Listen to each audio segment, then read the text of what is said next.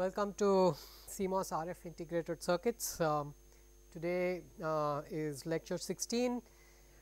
As part of lecture 16, we are going to finish with the fifth module, that is bandwidth estimation techniques. So, as part of that, I am going to discuss the method of short circuit time constants, and then hopefully time will permit, and if time does permit, then we are going to start the new module called on wideband amplifier design.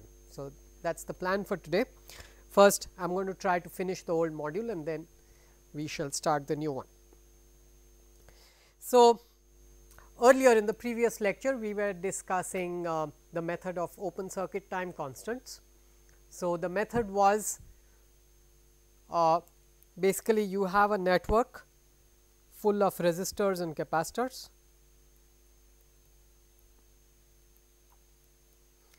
You have got an input and an output. So, step 1, the question is what is the bandwidth of this network? This is what you want to find out. So, to do this, what you first do is you pull out one capacitor out of the network. So, you have pulled out one capacitor out of the entire network, and then the next step is that you kill all the other capacitors inside the network. When I say kill all the other capacitors, this is the method of open circuit time constants. So, you open circuit all the other capacitors inside the network, right. Then you replace the capacitor that you have pulled out by a voltage source and find out the current that it generates. So, you replace this capacitor by a voltage source and find out the current that it draws. So, that voltage source divided by the current will give you the resistance. In other words, you do not have to do any of these replacements. In other words, what you need to do is you find out the impedance looking into the network from these two terminal points, between these two terminals. What is the impedance that you see? Once you have that got figured out, then R times C, that resistance times C, will give you the time constant corresponding to that particular open circuit time constant, right. This was the method. Now, we discussed that this works when our circuit does not have any zeros. Okay. It works in the absence of complex conjugate pairs of poles.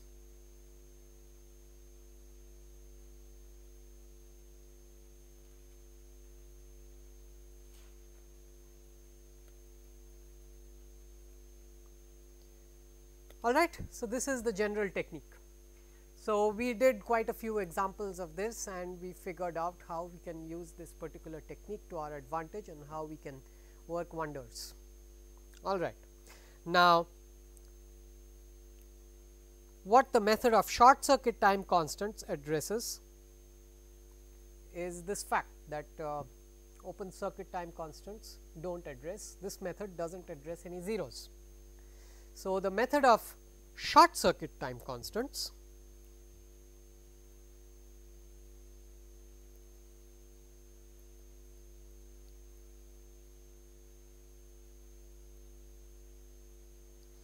addresses just this. It helps you figure out what are the zeros of the circuit. Now, to do this, you have to be very careful. You have to first know which are the capacitors responsible for poles, which are the capacitors responsible for zeros. Failing to do this is going to land you into trouble. All right. So, we first need to know in advance which capacitors give us the poles, which capacitors give us the zeros. If we do know them, then the method of short circuit time constants is as follows. All of the capacitors that are responsible for zeros have to be short circuited when you kill them. All of the capacitors that are responsible for poles have to be open circuited when you kill them. All right. So, let us relook.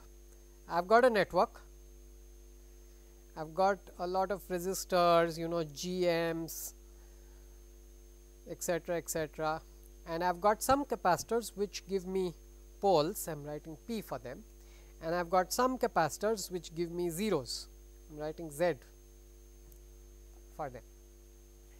Now, the method is as follows: you pull out a capacitor responsible for a 0.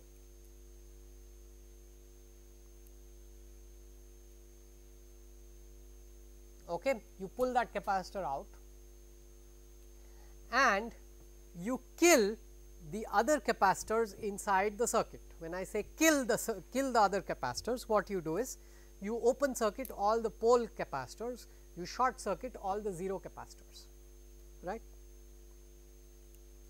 Now, what you need to find out is the time constant that you see looking in from these two terminals, or rather the resistance that you see looking in from those two terminals. Resistance times the capacitance, that will give you the time constant. All right. You do this for all the zeros that you have, all the 0 contributing capacitors that you have, right, and that will give you 1 by that total time constant is going to give you the lower cutoff frequency of your circuit.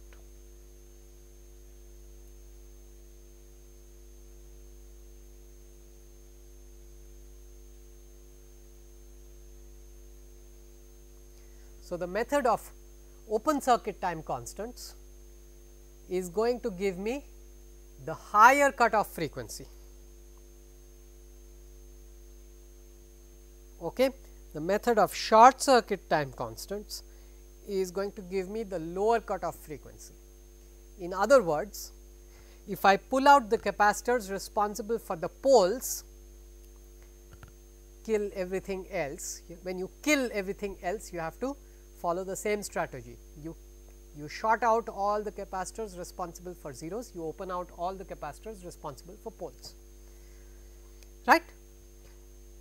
So, you pull out all the pole contributing capacitors, find out the sum of the time constants, 1 by the total time constant will give you F2. You pull out all the 0 contributing capacitors, find out the total time constant, 1 by that time constant will give you F1. Okay. The proof of this is very similar to the proof of open circuit time constant, the earlier strategy. So, the proof is very similar. Here the assumption is that my transfer function has only zeros and no poles. It is a very strange assumption, and that is how it is. So, we are going to assume that we have got everything only zeros in our transfer function.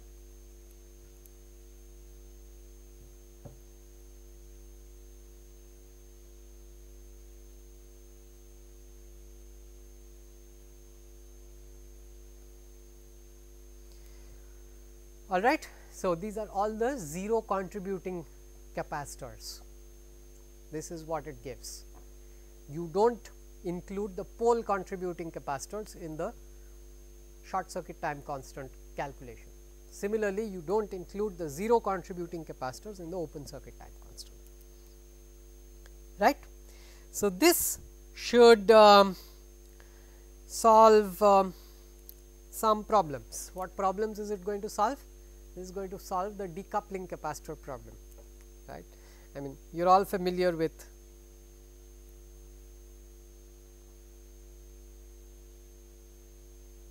this kind of a circuit.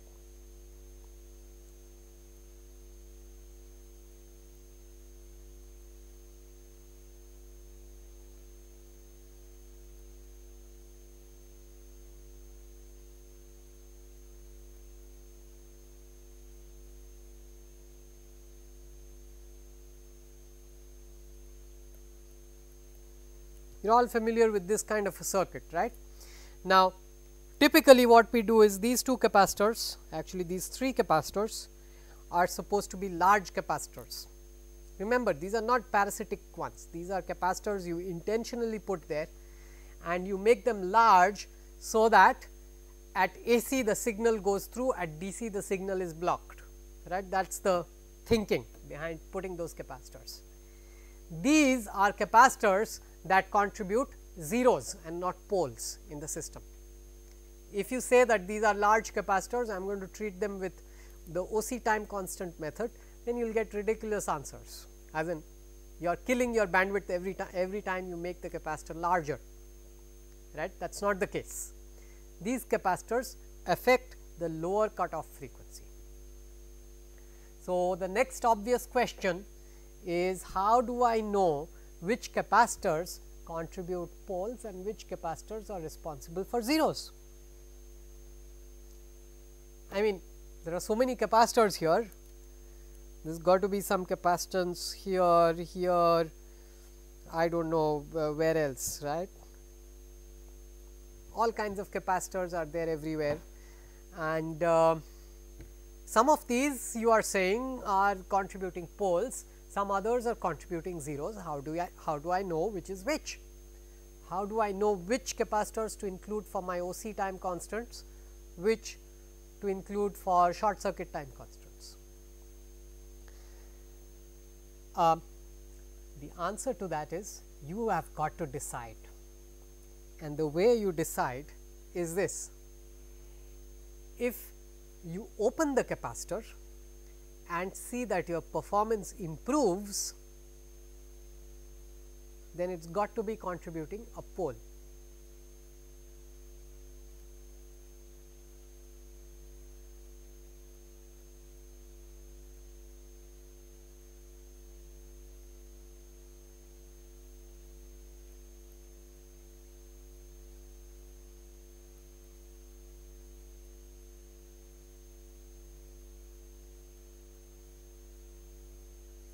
Okay. So, let us look at it, let us call it 1, 2, 3, 4, 5, 6. If I open out capacitor number 1, the signal does not reach the base of the transistor. So, clearly performance is not going to improve. So, it can't be a pole contributing capacitor.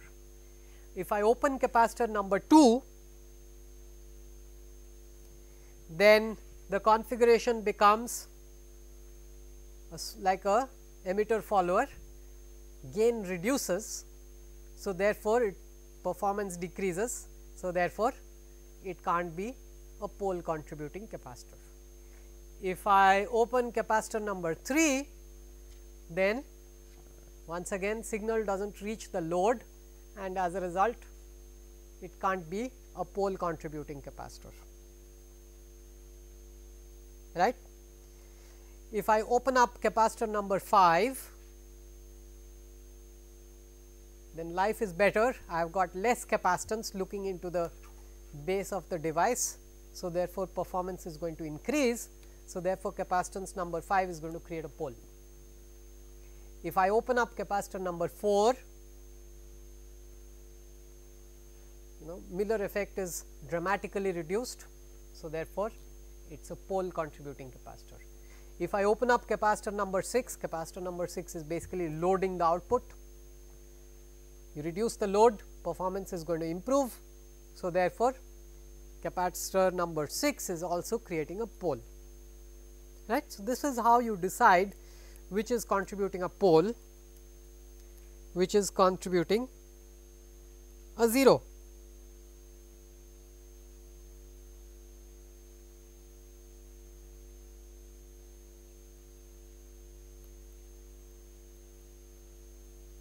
Okay. Alternately, you can also do the following: you can short the capacitor, and if performance degrades, then it is a pole. If performance improves, it has got to be a 0. Okay. You can do either of these two experiments to figure out that particular capacitor is responsible for a pole or for a 0. Okay. Now, your homework problem is to figure out capacitor number 4. That is going to be your homework problem. I will not give you the answer right away. Capacitor number 4 creates both a pole and a 0. So, how do you figure out what needs to be done? I will not give you the answer, and think about it, try to work on it, and then we shall see. Okay. So, with this I am going to close the topic of open and short circuit time constants, bandwidth estimation. So, we have done enough. We know how to work with a circuit. So, given a circuit, we can compute quickly and estimate its 3 dB frequency, both the upper cutoff frequency and the lower cutoff frequency. So, we know how to do that right now. Okay. Next, we are going to move on to the next module, that is wideband amplifier design. Okay. So, we have learnt how to estimate bandwidth, etc., but of course, these techniques have a couple of very serious flaws.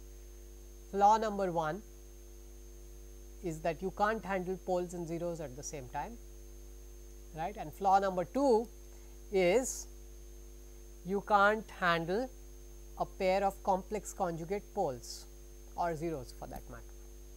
Strange things are going to happen if you try. Okay.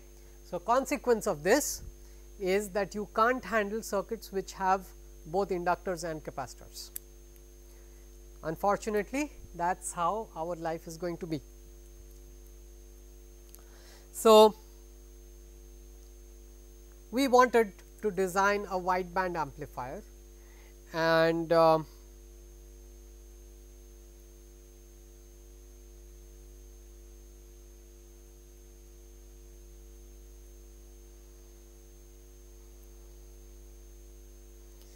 this is where we had started from, right. This was our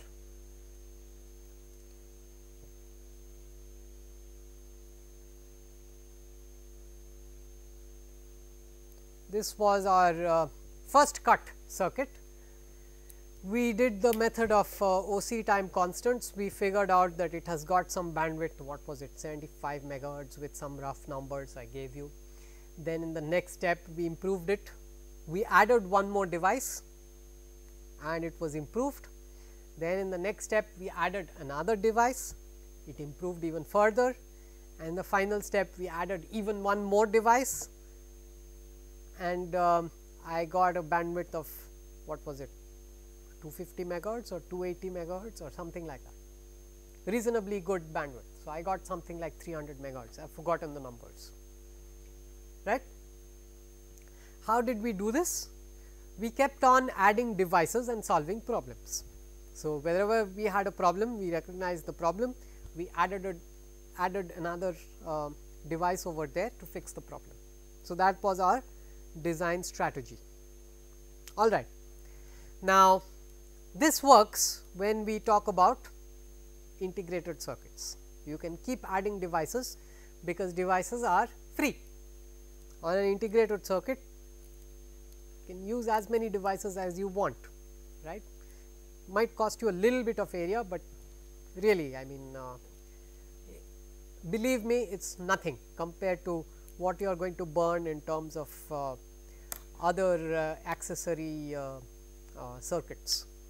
So, ESD protection and this and that is going to cost you much larger area penalties than this extra 1 or 2 devices. So, 1 or 2 devices is no big deal. Digital circuits routinely use millions of transistors, right. So, why can't we? We can use as many devices as you want to use. Now, earlier, before integrated circuits made their headway, when products used to be built out of discrete components, a lot of engineering had taken place. People sat and figured out how to make wideband amplifiers, even though they were not on an integrated circuit, right. So, there in those times the philosophy was that every device I add is a penalty. I have to pay for that device, I have to buy that device, I have to put that device over there. Every active device is a penalty, it is costly. Passive devices, I still have to buy it, but it is not as expensive as the active device. Active devices are costly. Okay. Each individual active transistor is a price penalty. Can I do something with passives instead? Can I improve the bandwidth of this amplifier with passives? So, this question was explored, had been explored long back, and people came up with some rather nice solutions that are still interesting, even though we are on an integrated circuit, even though we have been you are allowed to use as many transistors as you possible. Transistor is free. Even with that philosophy, even then there are some beautiful things about the older philosophy, where transistors were expensive, passives were not as expensive. There are some nice things about that, and we should explore those strategies as well. So, coming back, what can I do to this circuit without using more transistors, more MOSFETs? I am not allowed to use more MOSFETs. What else can I do to this circuit to make it have a wider bandwidth? So, this is the question. What can you do to this circuit to make it have a wider bandwidth? Now, the answer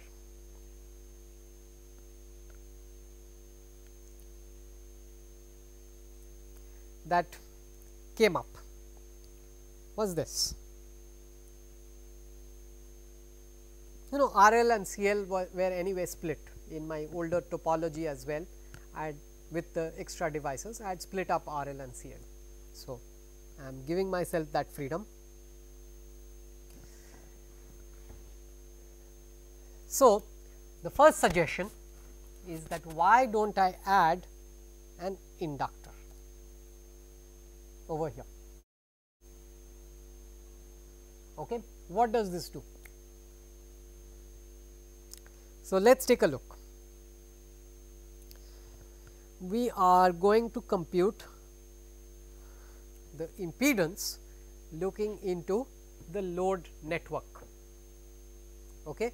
Earlier the load network was RL in shunt with CL, and ZL earlier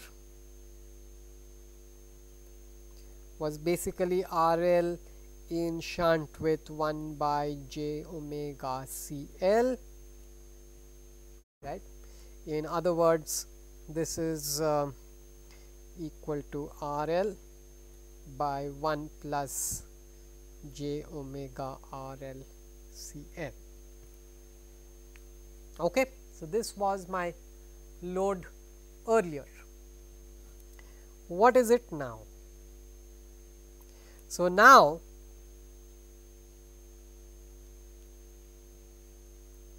it is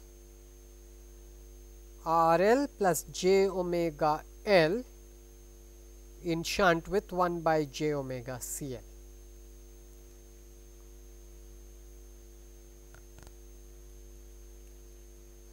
Which is equal to RL plus j omega L divided by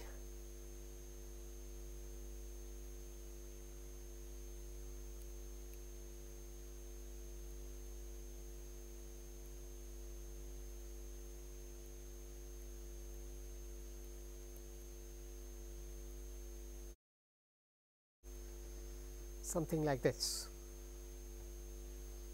Okay. And you can simplify this a little bit.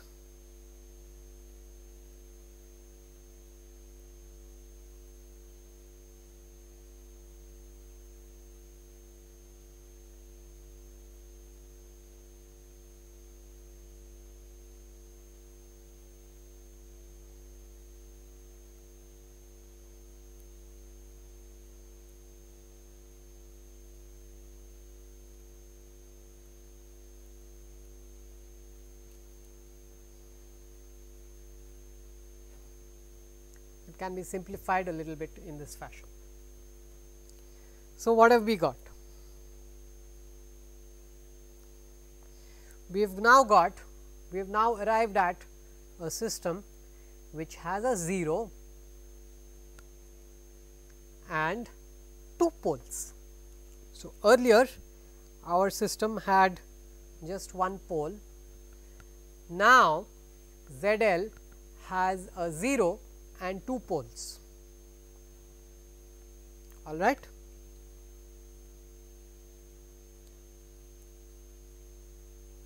Where is the 0?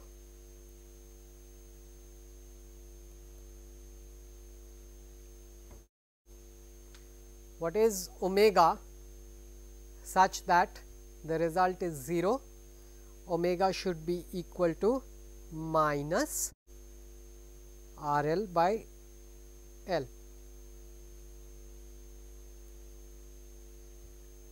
J omega. What is j omega such that not omega, I am sorry, this is fine. So, if you replace j omega with minus RL by L, then you get the numerator to be equal to 0 and you get nothing at the output. So, if you plot on the S plane, if you plot the 0 is over here at minus RL by L.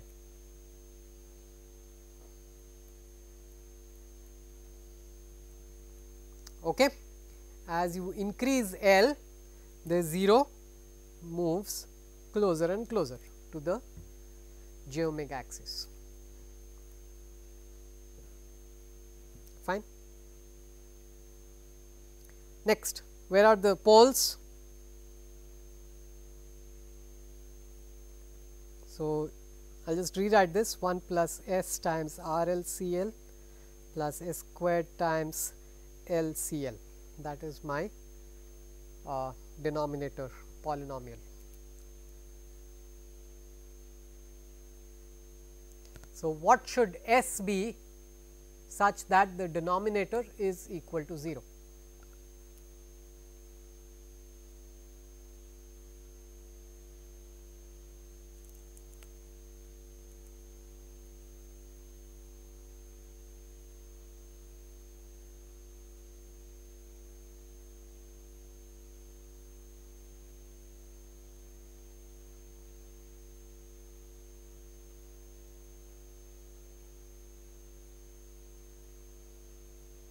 Okay.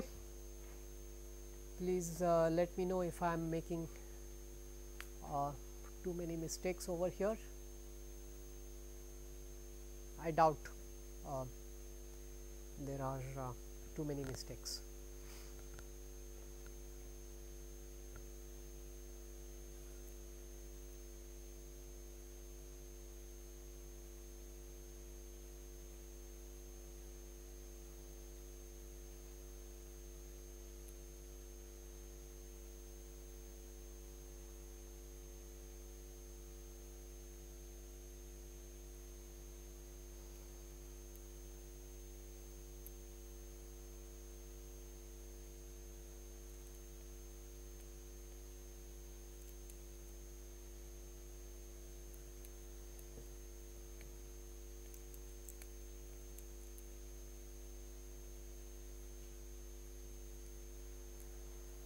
All right. So, these are the two locations of the poles. Now, if RL squared is more than 4 times L by CL, then the locations of the two poles are on the real axis. if R L squared is less than 4 times L by C L, then they are going to become a pair of complex conjugate poles, right.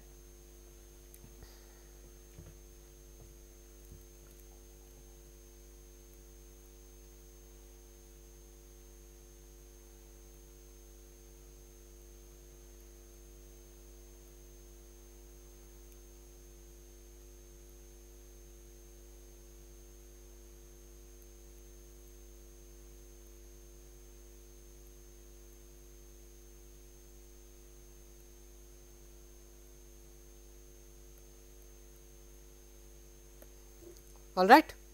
So, I am going to rewrite this condition in a fashion that suits me. How I am going to write it is as follows. I am going to say R L times C L has got to be 4 L by R L for it to be real, and similarly R L times C L has got to be less than 4 L by R L for it to be complex conjugate pair. Okay. So, this is my rebranding. I am going to further rebrand this and say R L times C L is really the time constant from R L and C L, and L by R L is the time constant from L and R L. Okay. So, we are going to rebrand this, it is the same result. I am going to rebrand it and call this R L times C L as tau C, and I am going to call L by R L as tau L, L for inductor and C for capacitor.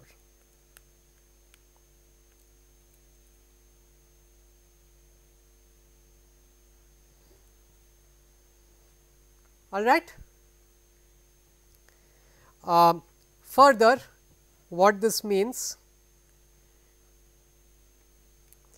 is that if I write tau C by tau L,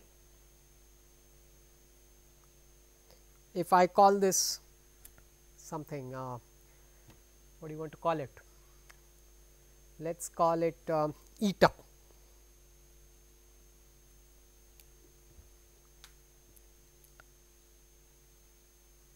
All right. Let us define eta as tau C by tau L, and this will basically give me that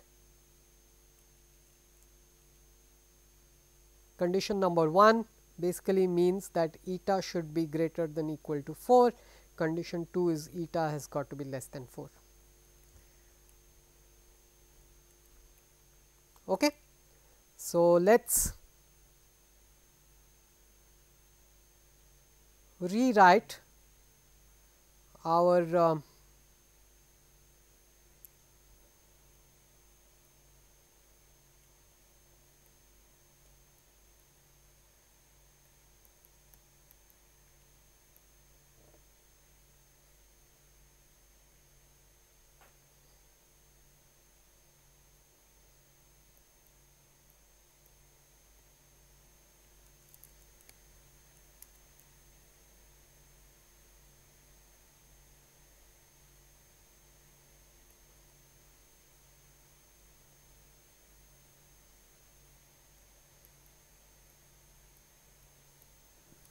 okay. So, I am going to rewrite this in this fashion. Instead of talking about L and R L and so on and so forth, let me just take R L common outside. Numerator is going to be 1 plus j omega times L by R L. L by R L is really tau L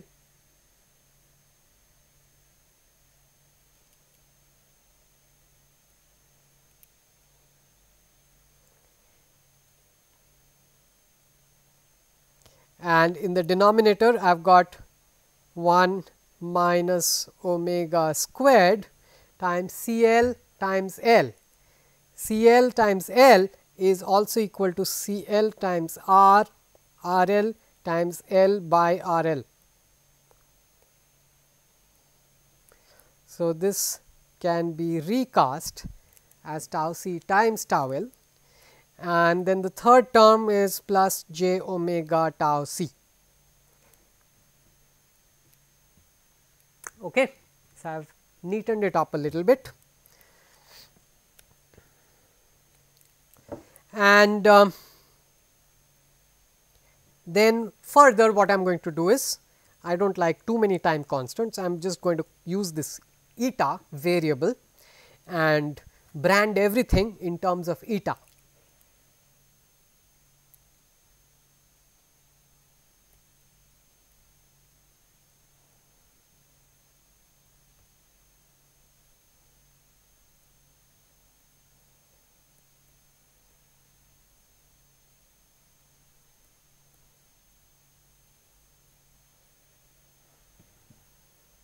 Okay. So, everything is in terms of tau C and eta.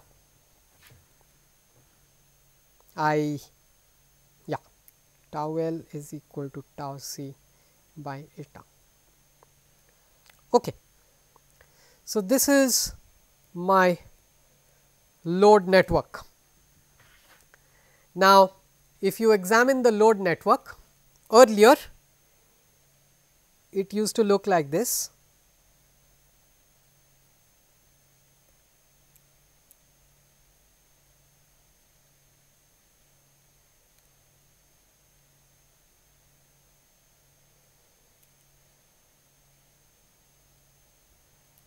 So, at DC the value was equal to R L, and then at the frequency of 1 by tau C, it starts dropping at 20 dB per decade. Okay. And of course, the gain is GM times, or rather I have forgotten the output impedance over here, does not really matter. The gain is GM times the output impedance in shunt with this load, right. So, that is also going to exhibit similar behavior. The net gain is also going to exhibit similar behavior, fine. Now, let us examine what is the new load impedance. The new load impedance has got a 0. Where is the 0?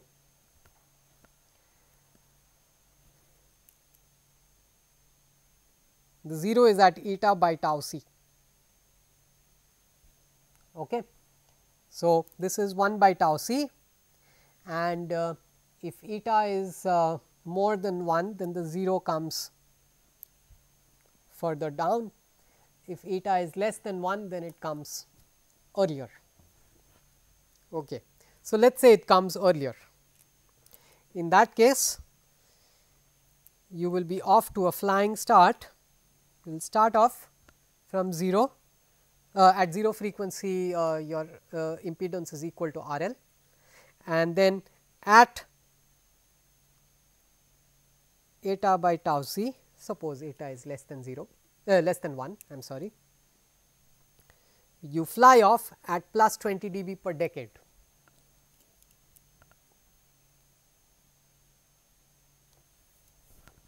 Okay. Then you wait for your poles.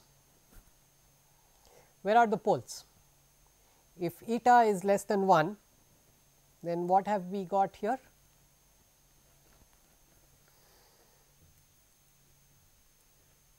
If eta is less than half, then what have we got? We have got a whole squared. No.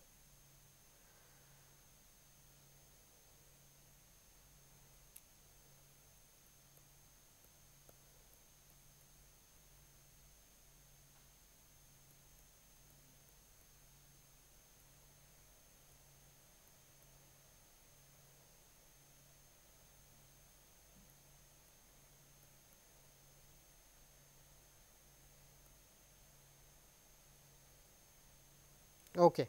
No, if eta is equal to 1, then we have got a pair of complex conjugate roots, right, at 1 minus, it is one of those cube roots of 3, right, you remember, it will be, if eta is equal to 1, then you have got something, it is one of those cube roots of 1, I am sorry.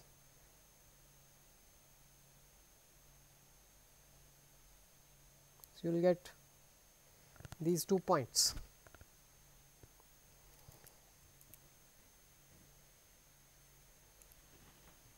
You will get all 3 coefficients 1, 1 and 1. Okay. If you draw the root locus plot, then what you are going to find is that as you change eta, the locations of the poles change in this fashion.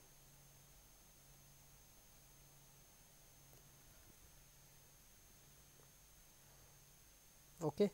They traverse an arc with center right over there.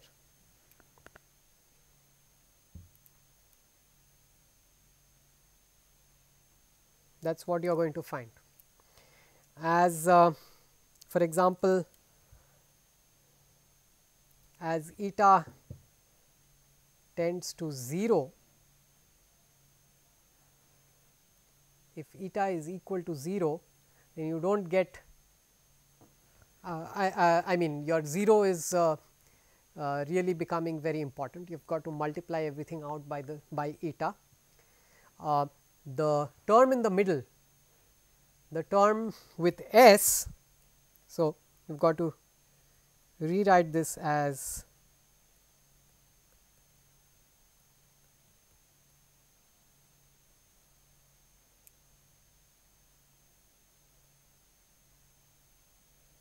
okay. If eta approaches 0, then what you are going to get is basically 2 poles on the j omega axis. Okay, that is what you will end up with.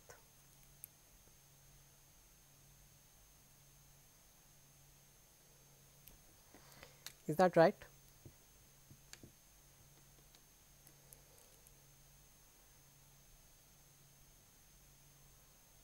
Might not be correct. If eta is equal to 0, then I just get 1 pole at 1 by tau c.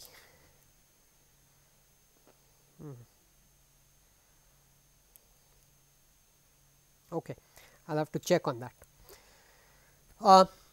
What we are basically doing is, as you tweak this value of eta, the location of the poles changes, right. What you are going to find out is that at eta equal to 4,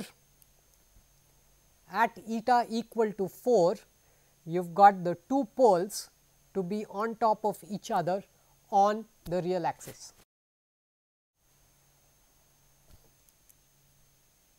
Okay, exactly at eta equal to 4.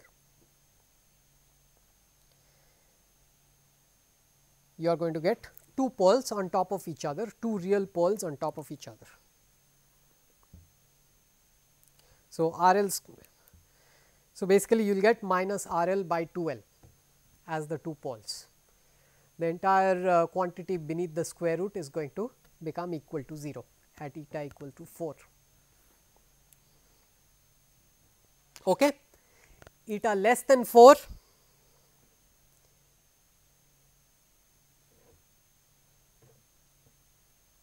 we are going to get complex conjugate pair of poles. Eta more than 4, we are going to have real poles. Okay.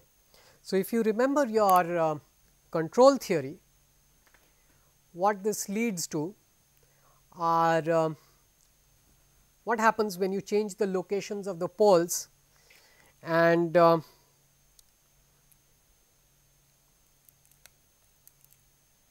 what happens when you have got two poles? The poles move and then from one point they start arcing out in the form of a complex conjugate pair. What happens? Do you remember? First of all, okay, the root locus plot, I think I have made a mistake in the root locus plot. It does not go in this fashion. I think this is what it does. Okay, correct me if I am wrong. Yeah.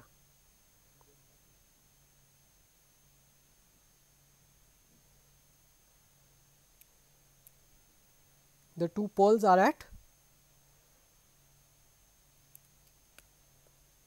where are the locations of the two poles?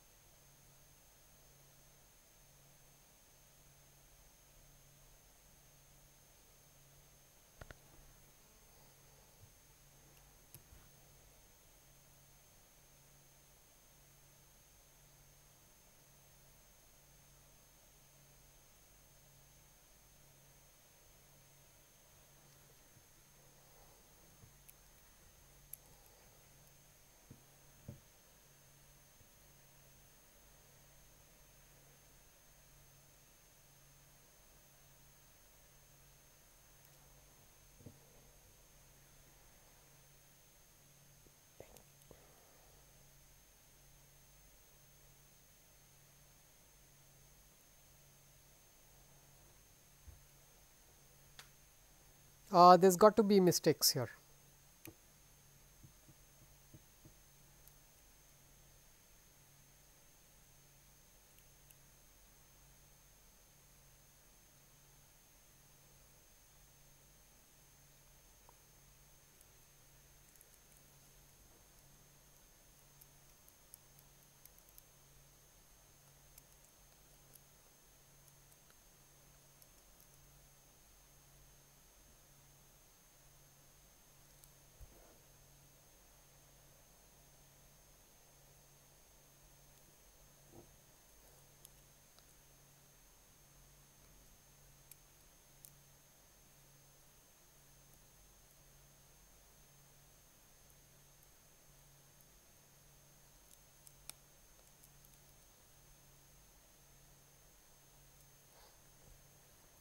Is this correct? Okay. So, these are the locations of the two poles, and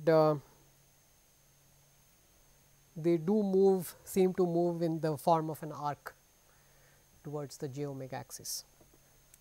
All right, it does not matter. What matters really to me is the value of eta itself. If I make eta more than 4, then you see that the quantity under the square root is positive, and as a result you get 2 real roots. If I make eta less than 4, then the quantity under the square root is no longer positive and I get a pair of complex conjugate roots. Okay. As I make eta lesser and lesser, this quantity becomes larger and larger in the imaginary value. Okay. Now, once we understand this more or less, let us plug in some numbers. Let us say eta equal to root 2. Let us start with eta equal to root 2. When eta is equal to root 2, what I get for the pair of complex conjugate poles is minus square root of 2 plus minus square root of 2 minus 4 times root 2.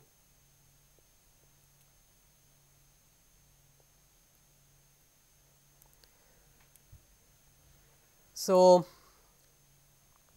what is square root of 2 minus 4 times root 2? This is definitely going to be less than 0. If it is less than 0, then you are going to get a pair of complex poles. All right. One can show that at this particular value of eta, you get the maximum bandwidth.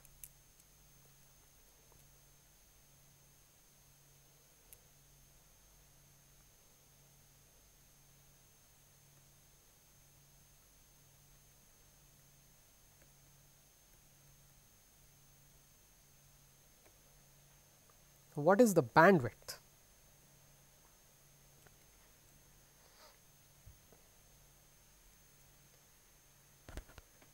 The bandwidth is the frequency at which this impedance becomes 1 by root 2 times the magnitude of ZL now becomes equal to 1 by root 2 times RL. All right. In other words, the frequency at which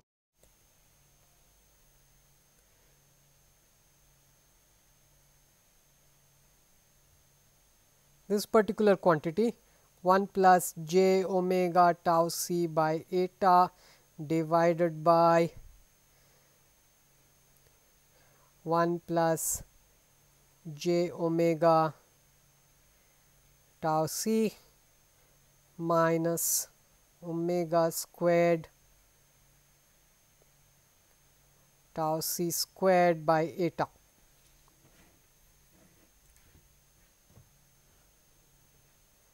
So, the frequency at which the modulus of this is equal to 1 by root 2.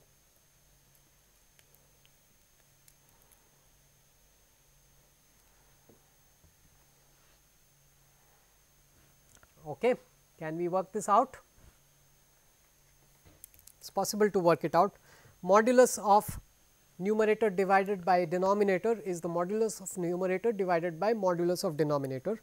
Modulus of the numerator is 1 plus omega squared tau c squared by eta squared. Okay. This is modulus squared,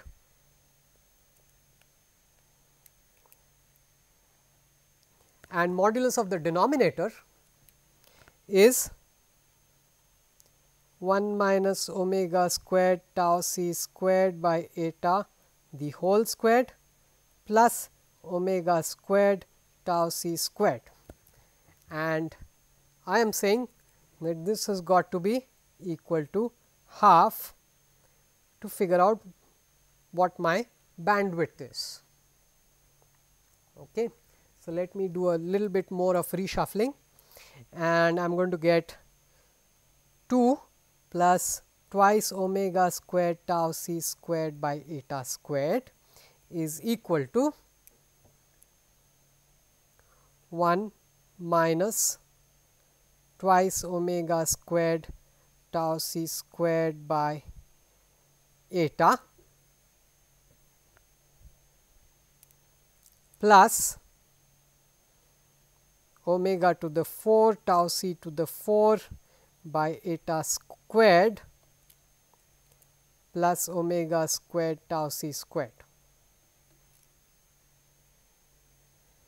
Okay. These two quantities have got to be equal, and then you solve for omega to get the bandwidth. So, let us remove and then let us simplify. So, I have got 1 plus omega squared tau c squared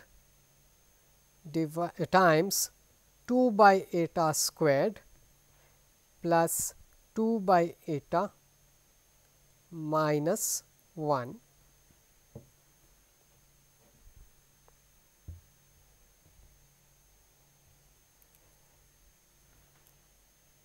minus omega power 4 tau c power 4 divided by eta squared equal to 0.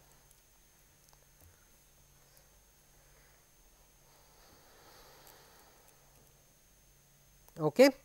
And a little bit more of mathematics, and that will give me my bandwidth. I now have to solve for omega, right. So, I have got a quadratic. So, let me recast my quadratic to with the appropriate signs. So, I am going to put plus over here, minus over here and minus over here, and actually it does not matter.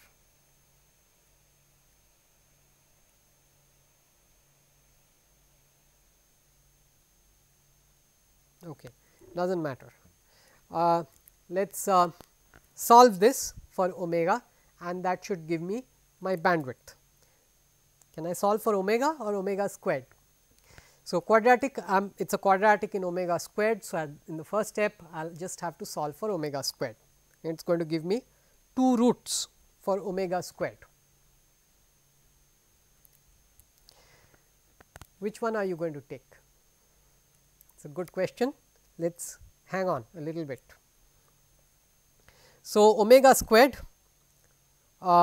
is going to be given by, how do you solve a quadratic equation? Your famous formula.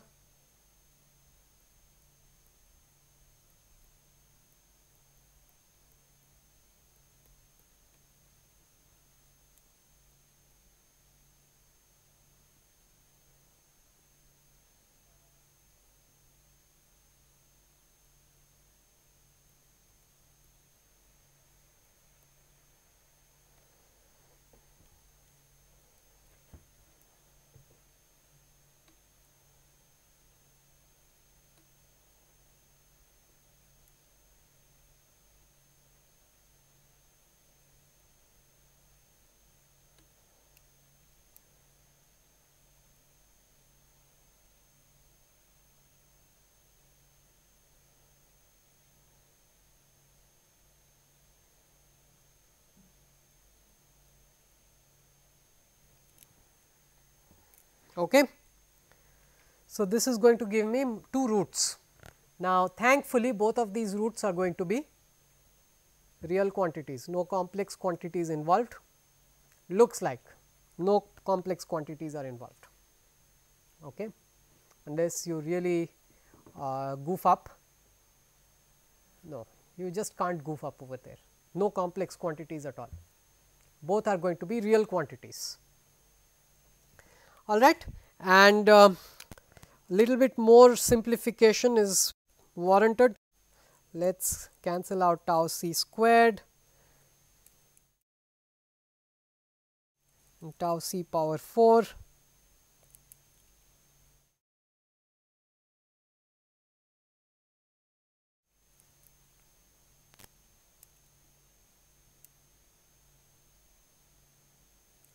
Okay.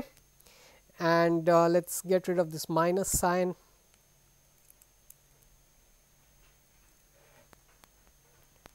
Right, and